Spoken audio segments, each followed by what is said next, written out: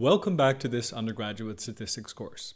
Today we'll be discussing probability distributions and more generally we'll be discussing the basics of probability theory.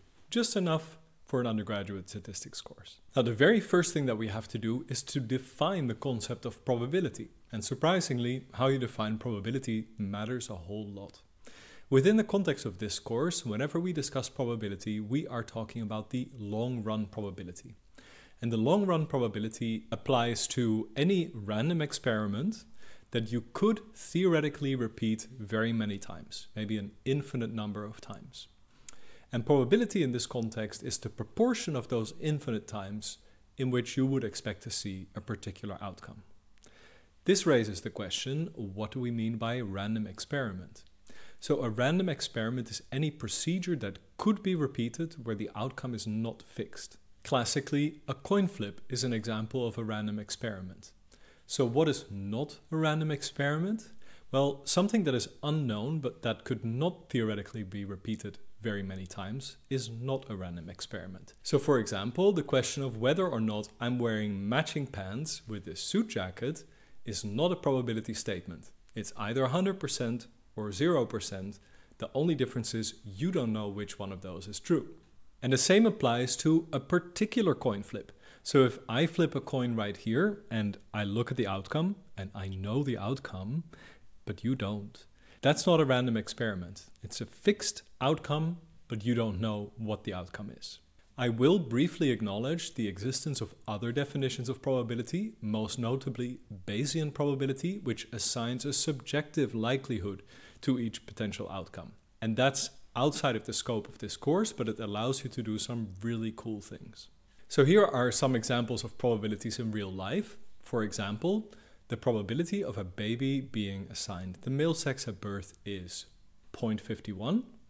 The probability of rolling a 7 in Catan, which I believe involves moving the rubber, is 0.17 or about 17%. And again, there are also things that you can't assign a probability to. For example, the probability of there being life on a specific other planet. That's not a random experiment, so we cannot assign probability to it. The probability is either 100% or 0% if there's no life on that planet. The only thing is we don't know the truth of the situation. So now that we've discussed probability and random experiments, I also want to introduce the idea of a random variable. Very important, I want to disambiguate this from the concept of a variable as we discussed it last week. Last week we talked about variables as placeholders for specific numbers. So I can talk about the variable height, and that's a placeholder for the specific height of people in my sample. Here we're talking about a random variable, and one example is that outcome of a coin toss. The outcome of a coin toss is a random variable with a probability of 0.5 for heads and 0.5 for tails. Together, 0.5 and 0.5 make one whole, and this is true for all probability distributions. They sum to 1. And practically speaking, that means it is 100% certain that some outcome will occur. And in the case of a coin flip, 50% of the time that outcome will be heads, and 50% of the time that outcome will be tails. And we can extend this idea of a coin flip to other discrete probability distributions. And let me call back a topic that we discussed last week, which is the frequency distribution. I introduced the frequency distribution as a descriptive statistic, and they summarize the observed outcomes in a sample. For example, I could make a frequency distribution of the number of Dutch versus non-Dutch students in this class. A probability distribution is very similar to a frequency distribution, except I can use it to estimate how likely it is that a randomly selected future student will also be either Dutch or not Dutch. For discrete outcomes, we talk about probability mass functions. There are two outcomes, and each of those has a particular probability mass. For example, the probability mass for a student being non-Dutch might be 0.3 or 30%, and the probability mass for a student being Dutch might be 0.7 or 70%. Notice that I use probability and percentages pretty much interchangeably. If you multiply a probability by 100%, you get the percentage. What's distinctive about discrete probability distributions is that there's always a finite number of potential outcomes. So a student can either be Dutch or not Dutch. A student can either have a tattoo or not have a tattoo. And you can describe these probability distributions with a bar chart or a contingency table. And as we discussed last week, a contingency table also allows you to summarize two discrete variables together. And that's what we're doing here. So what you see on the screen is an idealized contingency table. And we have two discrete variables. One is represented by the rows and one is represented by the columns. So we have four potential combinations of values. And we can index this table, that means telling other people which cell to look at, by row, and there we use the index I. So for example, if I want you to look in row 2, I would say look at index I equals 2. And we can index columns using the letter J. So if I want you to look at the second row and the second column, I would say look at the cell for which I equals 2 and J also equals 2. So in that cell, we find f sub I, j, the frequency in the cell in row I and column j. So in this case, that's f sub 2, 2. Importantly, we can also calculate the marginal total across the rows, and that's in the margin rows. And if we look in the margin for the rows, we see that the first marginal total sums across the first row, the second marginal total sums across the second row. And we also have marginal totals for the columns. Those are at the bottom line of this table. So there we see that the first marginal total sums across column 1 and the second marginal total sums across column 2. And we get an overall total, f sub plus, and that is the total of observations in our data set. Now the reason that this is important is because those marginal and overall totals allow us to calculate different probabilities from a contingency table. So let's fill in some numbers in this contingency table. Let's say that we're cross-tabulating whether students are Dutch or not against whether they have a tattoo or not. So here in orange, you see the marginal or univariate frequency distribution for the variable tattoo, which you obtain just by taking the column totals for the variable tattoo. So here we see that there are 40 students who don't have a tattoo and 34 who do have a tattoo. In the other margin, along the rows, we find the univariate marginal frequency distribution for nationality. So here we see that there are 21 foreign students and 53 Dutch students. We can also obtain the conditional frequency distribution. For example, we can say, given that we only look at Dutch students, how many students don't or do have a tattoo? And those are the numbers indicated here in purple. So given that we're only looking at Dutch students, 24 of them did not have a tattoo and 29 of them did have a tattoo. And finally, we can look at the joint frequency distribution. And in the case of two discrete binary variables, there's only one value for the joint frequency. And this answers the question, how many people were both Dutch and had a tattoo? And in this case, the purple number gives us the answer, it's 29 people. It's quite easy to calculate different probabilities from frequency distributions. All you have to do is divide by an appropriate total. So let's have a quick look at that. We can easily convert marginal frequency distributions to probability distributions just by dividing by the global total. So in this example, the global total of 74 is highlighted in orange. We had 74 total participants. And we see the marginal frequency distribution for the variable Dutch. There were 21 international students and 53 Dutch students.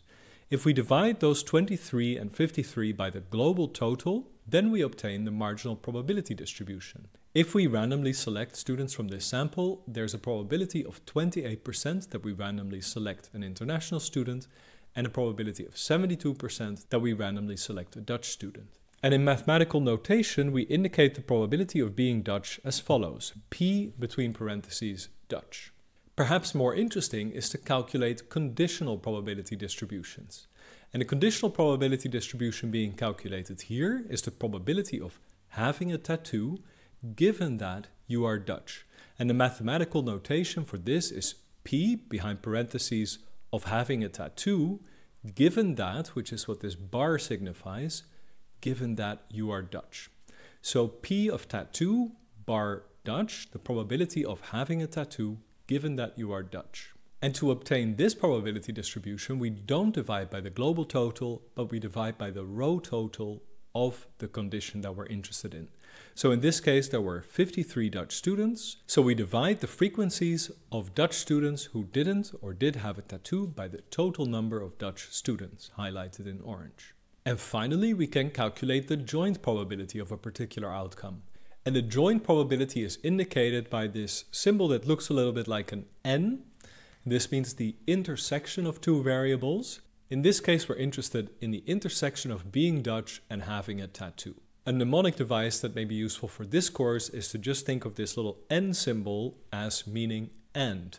So you could say to yourself, I'm looking for the probability of being Dutch and having a tattoo.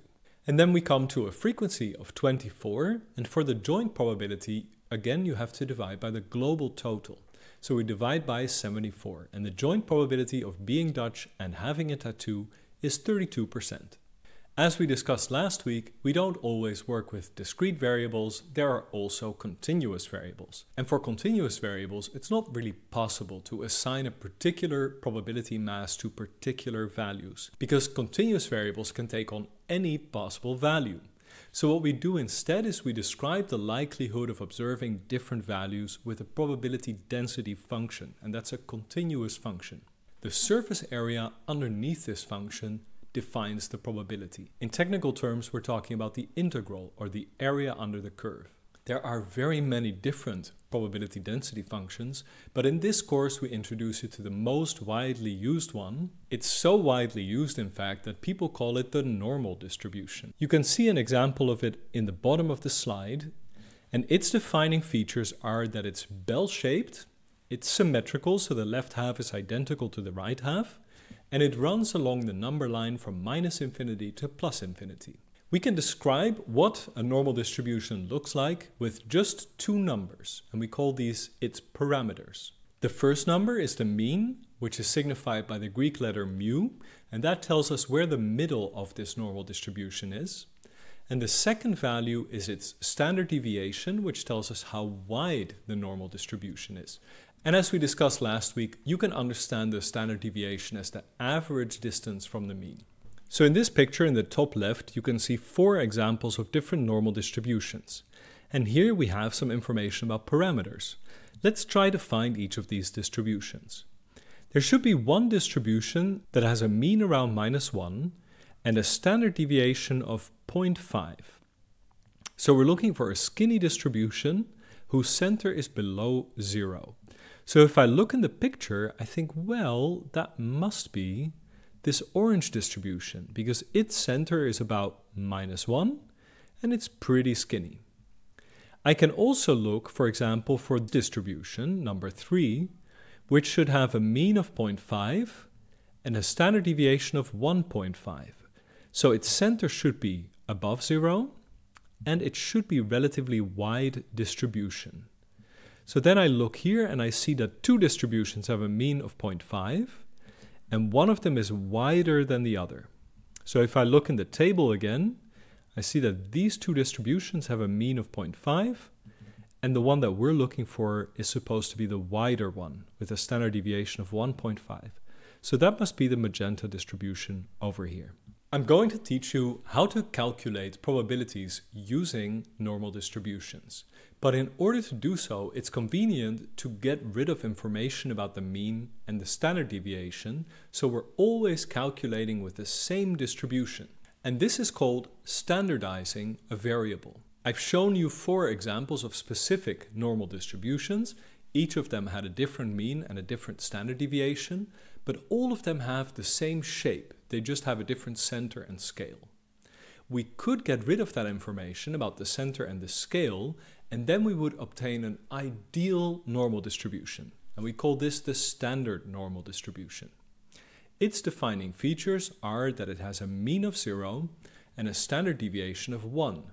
And because the variance is the squared standard deviation, and 1 squared is still 1, we can also say that it has a variance of 1. And we signify the standard normal distribution with the z-score, and we also call it the z-distribution. So what we can say is that the z-distribution is normally distributed with a mean of 0 and a standard deviation of 1. And we can take any normal distribution with a different mean and standard deviation, standardize it to the standard normal distribution, calculate probabilities, and then go back to the original scale of the variable. So why would we standardize these distributions? Well, it has a historical reason. It's really difficult to calculate the area under a continuous curve. So difficult that people didn't used to do it by hand. Rather, they would look up that area under the curve in a table in the back of their statistics books. And some of you might still be doing that either with a table in your book or with a table that we scanned from one of these books. Nowadays, of course, this is no longer necessary. Computers can give us with very high accuracy the area under the curve for any normal distribution. But still, it's convenient to be familiar with the process of standardizing variables and using the standard normal distribution. Let's say we have a variable x, for example, people's height, or intelligence, or neuroticism, and we want to convert that variable to a standardized normal distribution. What we do is we calculate a z-score. So for particular values of x, we subtract the mean and then divide the result by the standard deviation, and that gives us a z-score that matches that particular x-score. So we can call this standardizing the value. And effectively what it does is it removes the original units of measurement. So if height was measured in centimeters, by standardizing the variable height, we lose the information about centimeters. If intelligence was measured in IQ points, by standardizing intelligence, we get rid of that unit of measurement as well. But we can always go back the other way and take a standardized z-score and convert it into a score in centimeters or a score in IQ points. And we do that by taking that z-score, multiplying it by the standard deviation, and adding the mean to it. Let's look at the properties of the standard normal distribution a little bit closer. As you can see, the mean is 0 and the standard deviation is equal to 1. So in this graph, we see 1, 2, 3 standard deviations above the mean and 1, 2, 3 standard deviations below the mean. Another property of any normal distribution, including the standard normal distribution, is that it's symmetrical. So the left side of the distribution is identical to the right side of the distribution. So that tells us that areas under the curve on the left side of the distribution are exactly the same size as that area on the right side of the distribution. For example, if we calculate the probability of observing a standardized normal z-score smaller than minus 1.64, we know that that is exactly the same as the probability of observing a z-score greater than plus 1.64. Those are the areas highlighted in orange in this graph. And both of those have a surface area of 0.05. In other words, the probability of observing a score higher than 1.64 is 5%, and the probability of observing a score lower than minus 1.64 is also 5%. A second property of normal distributions, including the standard normal, is that the total area under the curve is 1. And this matches what I told you before, that there is a 100% probability of some outcome occurring. But we can use this property to find areas by taking the complement. So for example, previously we calculated the probability of observing a z-score greater than 1.64, and that was 5%. And that area is now highlighted in red. But that also means that the probability of observing something other than greater than 1.64 is 1 minus 5%, is 95%. And the third property of the normal distribution is that areas under the curve can be added. For example, we know that the probability of observing a score to the right of the mean is 50% or 0.5. So if we want to calculate the probability of observing a score greater than minus 0.5, all we have to do is calculate the probability area highlighted in red here and add 0.5 to it, which represents the entire right half of the distribution. So in this case, we want to know what's the probability of observing a z-score greater than minus a half.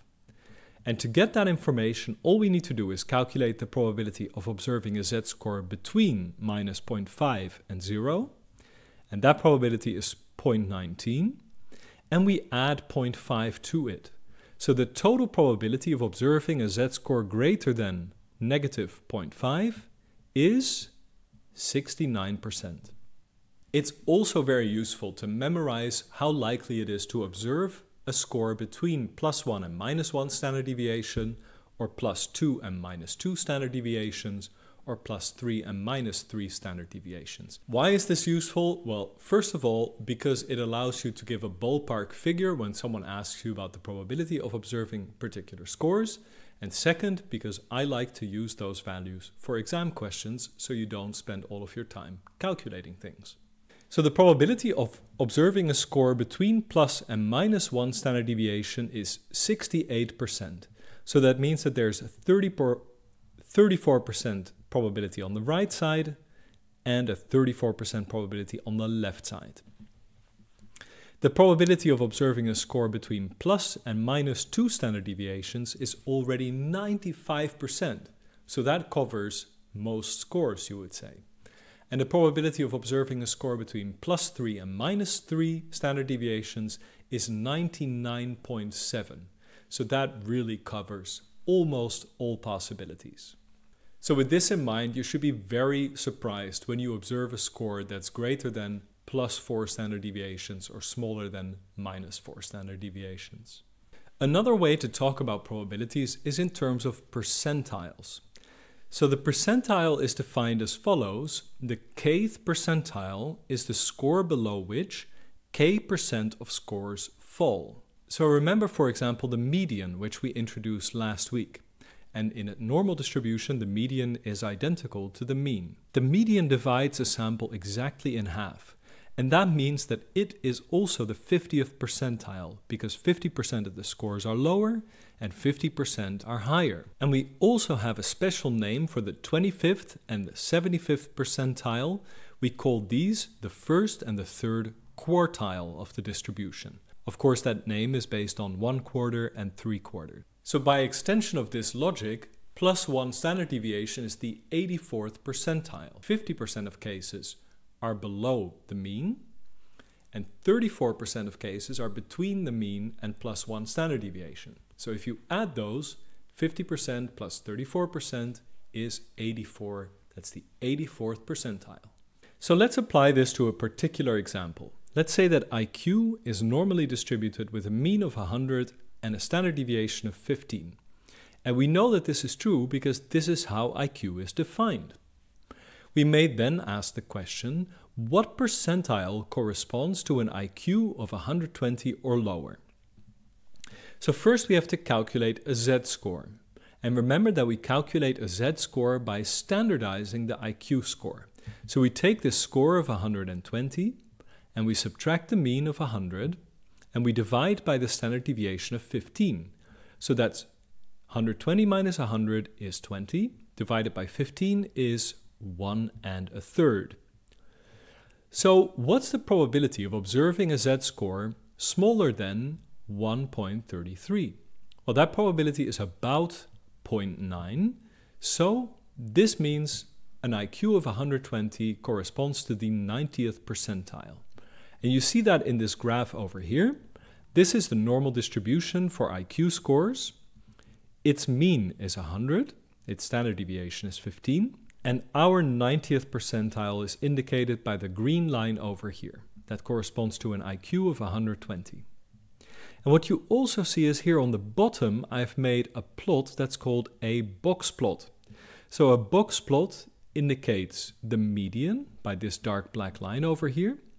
It also indicates the 25th and the 75th percentiles, in other words, the first and the third quartiles. And it has these whiskers, and the whiskers are 1.5 times the interquartile range. So that's the distance between the first quartile and the third quartile. And any score that's even greater than that is considered an outlier, and those are plotted separately as dots over here. These box plots are very often used to summarize the distribution of scores. And that brings me to the next topic, which is describing data with normal distributions. And this is actually the first example of statistical modeling in this course. So in this slide, you see a histogram, which I introduced last week. It's a summary of continuous variables. What we see here are people's scores on the variable openness. And what we see is that most people scored around 140 on openness, and very few people scored lower than 100, and very few people scored higher than 170. You also notice, hopefully, that the histogram roughly follows a normal distribution. So what we could do is say, well, it looks pretty normal. We're just going to assume that this variable is normally distributed. Why would we do this? Well, because then we can describe the scores of our 501 participants with just two parameters, the mean and the standard deviation. So now I can say, well, the mean in this sample is openness of 135 and the standard deviation is 15. In other words, anytime you're reporting the mean and the standard deviation for a variable, you are implicitly assuming that those scores are well described by a normal distribution. Aside from conveniently being able to summarize the distribution with just the mean and standard deviation, this also allows us to perform probability calculus on that variable. But it is crucial to remember that all models can be wrong. And in this case, it could be that the normal distribution does not describe the distribution of scores very well. So in this slide, you see an example where this is the case. If we assume that these scores are normally distributed, then we would expect them to follow this black line over here. But what we see is that there are a lot of people who scored higher than the mean, and there are very few people who scored just below the mean. So in this case, the normal distribution is not a very good distribution to describe those data. And this reminds me of an old adage that is very often repeated. All models are wrong, but some are useful. So then the question arises, how wrong can you afford to be, right? Does it really matter if I report the mean and standard deviation for age, if age is not normally distributed? And that's a question that you have to think about. So if you are writing a paper and you chose to represent your data with a normal distribution and report the mean and the standard deviation, but your observed data deviates substantially from the normal distribution, that's something that you might want to discuss. So in this example, the mean, the standard deviation, and any probabilities that we calculate are going to misrepresent our data somewhat. So in this case, the model of using a normal distribution is not that useful. If this happens to you, so if your observed scores deviate from normality, there are two solutions. One solution is to pick a different probability distribution than the normal distribution. But unfortunately, that's outside of the scope of this course. And the second thing you can do is to comment in your paper or your report that the assumption of normality appears to be violated. So the final thing we'll do today is go over a few applied exercises. First, let's say that we're measuring neuroticism, and neuroticism is normally distributed with a mean of 50 and a standard deviation of 10. What is the probability that a randomly chosen person has a neuroticism score of 60 or higher? So in this case, you have to realize that the score of 60 is one standard deviation above the mean. And then we can think, one standard deviation above the mean is one of those standard values that I had you memorize. 34% of people are going to score between the mean and plus one standard deviation. And 50% of people are going to score below the mean. So we can say 50 plus 34, that's 84%. But the question is about 60 or higher, so we have to take 100 minus 84%, and that is 16%. So there's a 16% probability of having a neuroticism score of 60 or higher. The second question is, complete the sentence, 95% of the population scores between and on neuroticism. So this is another one of those standard values that I had you memorize, and 95 corresponds to plus and minus 2 standard deviations. So that's going to be 50 minus 2 times 10 is 30, and 50 plus 2 times 10 is 70. So 95% of the population will score between 30 and 70 on neuroticism. As a general rule, it's wise to take these steps whenever you're presented with a question about calculating probabilities and z-scores. The first step is always to draw the problem on a piece of scrap paper. The second thing to do is to check if the solution is close to a standard value that you memorized, like the mean or plus or minus 1 standard deviation. If it is not close to a standard value, then calculate the z-score manually and find the p-value for that z-score. And for this you can either use a z-table, which is in the back of a statistics book and we'll make one available for you in the course materials, but you can also use, for example, an online calculator, or you can use an Excel spreadsheet. And I will show you how to do this quickly using our previous example. So in the previous example, we were looking for the probability that a randomly chosen person had a neuroticism score of 60 or higher, and that corresponded to +1 standard deviation. So let's calculate the answer with an online calculator. So this is a website that evaluates simple scripts written in R. And in this case, what I want to know is the normal probability, that's what p-norm means, for a z-score of 1 in a distribution with mean 0, standard deviation 1, and then I need to choose whether I want the lower tail probability or the upper tail probability. And in this case, I want the upper tail probability, the probability of having this score or higher. So I'm going to set this to false. And if I run this code, then I get the correct answer, which is the probability is 16%. And you can also do this in an Excel spreadsheet. You just take an empty cell and you paste the formula from the slide. In this case, the function is called normdist, and I want to know the answer for a z-score of 1 in a distribution with mean 0 and standard deviation 1. So this function only gives me the left-tailed probability, and it is 84%, so I have to do 1 minus this value, and then again I get the correct answer of 0.16. So now let's do a more difficult example. Assume that height is normally distributed with a mean of 180 and standard deviation of 20. What percentage of the population is taller than 212 centimeters? So the first step is to draw the problem. So I'll draw a normal distribution and I'll draw approximately where 212 centimeters is. It's above the mean, but there's not really a standard solution because it doesn't exactly correspond to +1 standard deviation or +2 standard deviations. So I have to calculate the answer by hand. So step 3 is to calculate the z-score. And the z-score is the observed score, 212, minus the mean, 180, and divide the result by 20. So this is going to be 32 divided by 20 is 1.6. So now I need to find the p-value for a z-score of 1.6, and I want the p-value to the right of 1.6.